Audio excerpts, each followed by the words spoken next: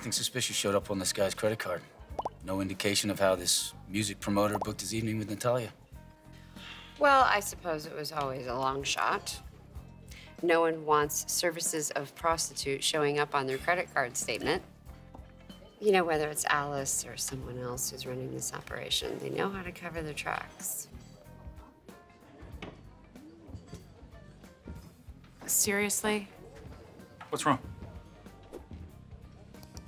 I have to put up with that man all day, every day. The last thing I want to do is be in the same room with him when we're trying to have a romantic evening. You know what? I'm going to make reservations at Top of the Tower or anywhere else. Hold on. I'm going to say something crazy. Don't have me committed. I think we should join them for dinner.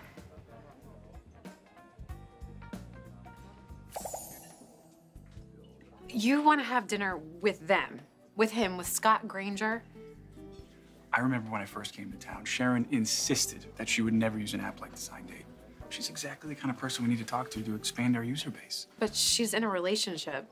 Granted, he is a self-satisfied jerk, but regardless, I don't think she's in the market for a dating app. But if I can talk to them both, see what works, why they chose to come here for dinner, where they hang out, what their shared interests are, that's the kind of info I can use to fine-tune our algorithm. Please, not tonight. Tonight was not supposed to be about work. It was supposed to be about fun.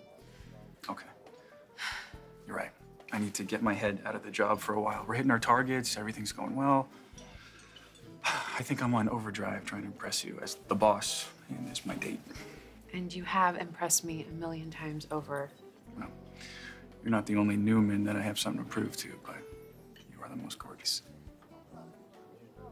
Men like this music producer hire a prostitute he can call his girlfriend for the night.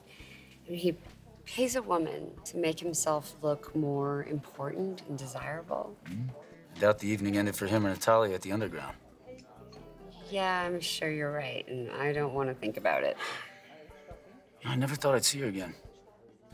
I got her by calling that ad in the back of the Free Weekly, but there's no way a honcho like Irv West would have hooked up with her in that channel. This is something bigger, more professional.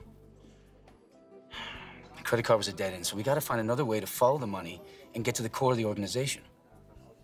Meanwhile, I haven't heard from Crystal in ages.